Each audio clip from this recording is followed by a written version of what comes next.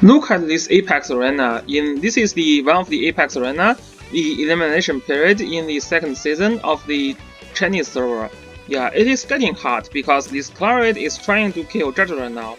We know that Clarett has very high mobility. Here she has 10 mobility here, and she has the small fraction buff provided by Varna, which is 20% increase for attack, and then she has King's Crown's effect, which is damage dealt by 20%. So this really looks like all set. Clarett is all set to kill this Juggler, and this Juggler has no, basically this Juggler has no 4 kills point. So the last right for this Juggler is not going to be effective. It looks like this Clarett is going to kill that Juggler for sure. And let's see. So yeah, Clarett jumps in. Oh, there is a Ragnarok, which is very interesting. With the help of Ragnarok, this Juggler has no Bracer, which is kind of terrible. Season 2 Juggler is always Bracer Juggler, but this Juggler has no Bracer. But it looks like, Clarett is all set to take this Juggler from second attack. So we will see. Okay, Clarett comes again and attack, and nope. Yeah, she failed to kill that Juggler. Yeah, so this is why, this is why Clarett, you suck in season 2. Yeah, so that's all about it. So this clip basically shows that how you use Clarett, how you want to use Clarett to kill your enemy's tank, and why she is not that great in season 2. Clarett is one of the characters that is specifically designed for the season 1 of the playoff, of the playoff or elimination period for season 1. And the reason that I said that is because if you want to use Clarett for the season 1 of the Apex arena, you have to summon her at 6 star because she is not that threatening at lower star, and and she's not a character that you should summon 1 copy and then farm shards all the way up to 6 star just because she's not that good in season 2. She cannot kill Langrisser, she cannot kill Juggler, she cannot kill Veigar's, all these tanks she cannot kill. This is why she sucks in season 2. So she's still a choice for you in season 2. I mean, if your box, if your box heavily relies on like Princess faction, heavily relies on like Legend faction and also Meteor faction, she is still a choice, but she is definitely not the best choice in your box. Just because in season 2 she cannot kill tanks even with 2 consecutive moves. But this is not the case for season 1. She is very broken in the playoff or elimination period for our global server, because the reason that she cannot kill tanks in season 2 is because in Chinese server in season 2 they already have secondary enchantment ready. So with secondary enchantment, the tanks, they get a lot more tankier, and although you can make higher attack for Clarett also, but usually she is not that enough to kill tanks. But this is not the case for season 1, and this is also why she is OP in season 1. It's because Clarett can actually kill tanks with 2 moves in season 1. So if you can kill Juggler, if you can kill Langrisser with Clarett, then although your Clarett will be 100% killed after Clarett kill the enemy's tank, but it is worth it. It is very worth it if you use Clarett to trade for your enemy's tank, and this is likely to happen if you have a very good Clarett in season 1. Yeah, but again, this is like designed basically for whales. So if you can pull a 6-star Clarett, you will have a huge advantage in season 1. And if you have a very low star Clarett, then I would not recommend you to actually invest her because she is not that great in season 2. And even whales, they will probably kick out Clarett in season 2 and bring up someone else. Yeah, so basically this is the conclusion for Clarett, but for sure this banner is Clarett and Astral, so if you are a big fan of them, definitely try to summon as much copy as possible. But if you just care about in long term and in short term if they are good, in short term, Clarett is super good. Although, you know, the period is kind of short in season 2, she is not that good. So, you know, if you think about long-term investment and you are not aware that who cannot pull, you know, who cannot summon 6-star Clarett, I don't really recommend you to summon on this banner. Yeah, but again, let's start checking Clarett's talent. So basically, so Clarett's talent, first part is related with increased damage dealt and decreased damage received. So this is a very strong talent that censored well with her like tank kill function. And also, the second part of the Clarett's talent is related with her mobility, basically. So the mobility part is that if you, for example, if you move Clarett in the first turn and you have like, for example, X amount of mobility left, then this X amount of mobility will be added to the mobility of Clarett in the second round. So for example, Clarett as Flyer, she has 5 mobility. If you stay, if you didn't move Clarett at all in first round, then she will have 10 mobility in second round. So this is why in that video we saw that Clarett traveled all the way, you know, to try to kill that jugular, although she failed, but she still has that mobility, so which is a good thing. And yeah, this is basically why Clarett is OP, because you know she has very high mobility and she can move twice. And the reason that she can move twice is because one of the skill, which is kind of similar to skill to lightning. So this is a 1.6 times this is basically a 1.6 single target skill. And you know, if you killed your enemy, then the cooldown of this skill reduced by 3 turns. So it becomes essentially a 1-turn skill. But that is not the strong part of this skill, because Clarett rarely can kill enemy with just one attack. The strong point of this skill is that if you actually failed to kill your enemy, and then you can move again and you can actually also attack again, but you will have a debuff on Clarett, which she receive a debuff, basically reduce her damage dealt by 50% in her second move.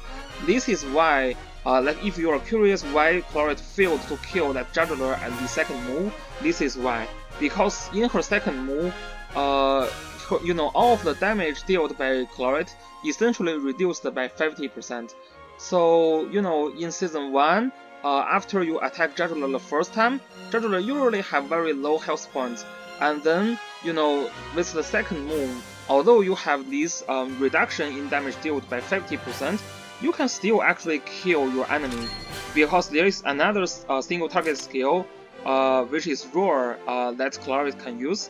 So basically, this is a similar skill to Elven's skill, which is a 1.3 single target skill that can remove 2 enemy buffs and also reduce the attack and intelligence for your enemy by 20% for 1 turn. So this is basically essentially the same skill compared to Elven's. Yeah, and so the skill selection for Clarett is just very simple. You will always need to run both single target skill, which is this lightning skill and this roar skill. And then there is another passive skill that Clarett can use, and this passive skill is also very strong. Is that before you attack, the damage dealt will be increased based on how many spots you travel, and the maximum damage dealt is increased by 25%. So this is a very strong skill. For example, if your Clarett, like for example, she moves 10 spots before attacking, then the damage dealt will be increased by 25%. Yeah, and yeah, but if you can only travel like 3 spots, then the damage dealt will only increase by 15%. This is why, you know, for Clarett, her second attack, although, you know, she has a second move, but her second attack was not that amazing. This is basically why. So the first reason is because, for example, this lightning, will reduce your damage dealt for your second move by 50%, and then this passive skill is related to, you know, basically how many spots you traveled before your attack. So with second, you know, in your second attack, usually your Clarett will not be able to travel 5 spots, so that's not going to be a 25 increase in damage dealt. Yeah, so this is basically how should you use skills for your Clarett. I mean, you will also master this like secondary you know, infantry class, just because this will provide some extra attack. But you will actually not learn any like useful skills here. Like this skill is not useful for your Clarett. The skill that you will always carry is this roar skill, and then this lightning skill, and also this passive skill that increase the damage dealt based on how many spots you travel. So this is basically what skill you use for Clarett. And then let's move on to talk about what gears you should use for Clarett. So in this case, let's just check the gears for other like top players. So for example, this player is a very strong player, and he actually played Apex Arena. So his build is a decent build for Clarett, and we can see is that you may heard that you should actually use Breeze for Clarett in Season 1, and that's true. That's totally true. The reason that you use Breeze for Season 1 is for, you know, Breeze has this 10% increase in damage dealt, which is very strong for Clarett, you know, to deal more damage. And also, more importantly, Breeze can provide you like 2 extra mobility, which can make Clarett's mobility a total of 12 mobility, which is very long distance. And you really have this spatial advantage over your enemy if the Breeze for Clarett is triggered. 12 mobility is no joke. Yeah, this is part of the reason why she is very strong. Although mostly she is strong because she can kill tanks, but this, you know, control over the map is also very strong. And but in season 2, Clarett cannot kill tanks effectively. This is why lots of the PvP player actually changed the Breeze enchant to Rough Sea enchant, so that she can actually deal more damage. And you know, but still in this case, the top Clarett will not be able to kill top tanks. But if your enemy has low investment on their tank, for example, they only have 5-star Langrisser, they only have 5-star Juggler, they have very poor enchantment on Langrisser and Juggler, then your Clarett can still kill, you know, enemy's tank if they are not well built. And also if you have, you know, attack blessing, you know, like T-areas on your Clarett, with your Clarett, then she can kill again. Yeah, so this is why in Season 2, these people in Chinese server, they are not using a Breeze Clarett, but actually a Rough Sea Clarett. And the reason, again, for this Rough Sea selection is to make sure that she can still kill. And yeah, we can see that this is basically the skills that she's bringing, like these 2 single target skill with this passive skill that will increase the damage dealt based on how far you travel. Yeah, so this is basically how you build Clarett in Season 2.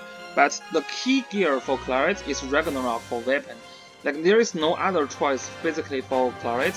You will always want to use this Ragnarok to basically to break the Lacerite effect. And also Clarett herself needs Lacerite. This is, you know, Lacerite is, you know, basically if this character can carry Lacerite, this is, you know, this character's best armor. Yeah, Lacerite is just one of the best armor in this game. And then she's using this this red ribbon, and this is actually to increase the sustainability of Clarett. I think King's Crown is another good option, but you know, just in case, this is actually in case a Zlong is triggered. For example, if you are attacking Langrisser, Zlong is triggered, then you are fucked, kind of, because then you know, even you are not killed by Langrisser's Zlong, your attack in second, you know, your second attack will be much weaker because you don't have enough troop to launch a second attack, and she is likely to be killed in second attack. But if you carry this one, then you will actually heal up 20% of health point, which is a decent amount of health points. With that health point, maybe you will find a chance to, you know, keep killing enemy's tank even Zlong is triggered. And then Bracer, no, this Dragon Emblem is just a very common attack gear that provides health point. This is why it is OP for you to use in Clarett. So basically, those are the best gear set for Clarett. For me, I think King's Crown is probably another good choice for her. But if you don't want to take the risk of, Zlong is triggered or something like that, then this Red Robin is also a very good choice for Clarett. And yeah, for example, we can also check this guy's Clarett. Basically a very similar build. The reason that he's using Netgear over Red Robin or Langrisser is probably because this Clarett is trying to do some PvE task. Clarett can be used in one of the Asian call. Yeah, but other than that, the scale brain is very similar, and also the gear is very similar, and also the enchantment again is Rough Sea, not Breeze. So for the global server, for example, if your aim is to be the champion in global server, you want to get very far in the playoff season, in the elimination period, then you will definitely use Breeze on your Clarett, because in season 1, there is no problem for Clarett to kill tanks. If you have a very good enchant, for example 15% attack for your weapon, and then let's say 8% attack for your accessory, like 4% for your armor and headgear, your Clarett is going to kill enemy's tank, so there is no problem. And you can just use basically Breeze to make sure that you can have some spatial advantage. But in season 2, if you still want to use Clarett, or if you're just a big fan of Clarett, and this one we can see that she's using King's Crown. She's also using the Peacemaker here. This is probably because she has no, this player has no enough Ragnarok for her. Yeah, but yeah, basically for season 1, so for season 2, you can see none of these players are using Breeze enchant. Yeah, cause with Breeze enchant, you just don't have enough damage to enemy tank. And in season 2, enemy always pick tank, which is kind of similar situation in global server in season 1. Rarely people don't pick tank. So Clarett really needs to kill tank. And with Breeze, she can never kill any tank in Chinese server in season 2. This is why, basically all the Clarett you see except this one is full moon Clarett, which I don't think that's a very good option. But basically most of the Clarett here, especially those top ones, are Breeze Clarett. And you can see here we still have one Breeze Clarett, but from this build, we can see probably this player is not giving his Clarett the best gears. Yeah, so this is probably just a build for fun or for PvE content. For Apex Arena, you really need Rough Sea in season 2, but you should use Breeze in season 1. So this is the other reason why Clarett is kind of Whale's toy, because she's only good for basically for the playoff of season 1, and you have to pull her at higher star to use her, and you have to basically be prepared to change her gears, change everything for the enchantment for season 2 if you still want to keep using her. So this is her limitations. Yeah, so basically that's all about Clarett. So personally, I really love this character, so I'm probably going to summon for her in the focused banner later. But myself, I have no plan to summon 6-star Clarett. I am budget player. To summon 6-star, you have to prepare at least 500 summons if you're extremely lucky. The higher end could be 1,000 or 1,000, yeah, or over 1,000 summons to summon a character at 6-star. And if I summon a Clarett with at 5-star, then I still probably not be able to use her in playoff season, and I'm not going to use Clarett anyway in season 2. So it's kind of, yeah. So basically, my personal plan, I'm not going to summon a high star of Clarett. But if you are you have enough money to spend. She is a very strong character for season 1, very very strong, top tier for season 1. But then you will, if you are you will have extra fundings or extra budget for you to summon others stronger characters. For example, from Yo-Yo Club later. Yeah, so that's not a problem. But if you are free-to-play players, I mean, if you really love the character, you can summon like 1 copy for her, and then yeah, like just farm her for some shards and for PvE content. I don't really recommend any of the free-to-play player or budget player like me to actually use her. She's just not that great in Season 2, and you will have a lot of regret if you put tons of resources on her. She's just not that amazing in Season 2. But like we said that she could be okay in Season 3, because Season 3 the level cap here is all 70. So we need to see, we need to wait and see what is her 3-cost skill. If she gets a very strong 3-cost skill, then she could be okay. And yeah, there is one thing that I forgot to talk about. This is basically the troop selection. So you basically have 2 choices for her, which is the pack and also the Griffin, Griffin Raider. So in this case, for PvP battle, you should always use this pack for your troop, just because this damage reduction censored well with Clarett's talent. So in this way, you will receive very little damage from your first attack, and then you will still have very strong power for her second attack. So this is why you always need to carry her. But in some PvE content, this Griffin Raider is also good for you to maximize your damage dealt. This is especially strong in Ancient Hall. So yeah, so that's all about Clarett. Hope you enjoy my video. If you do enjoy my video, please subscribe to my channel and give me a like. Thank you very much, and see you guys in my next video. Peace.